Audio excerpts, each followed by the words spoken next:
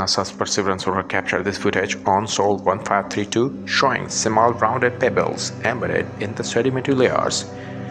Their smooth surfaces and uniform size suggest long-distance transport by flowing water, indicating the presence of ancient river or stream channel.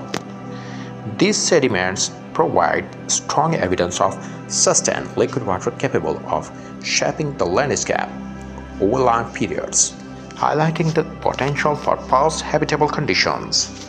Like the video, share the video to your best friends, stay connected with us and enjoy the landscape view.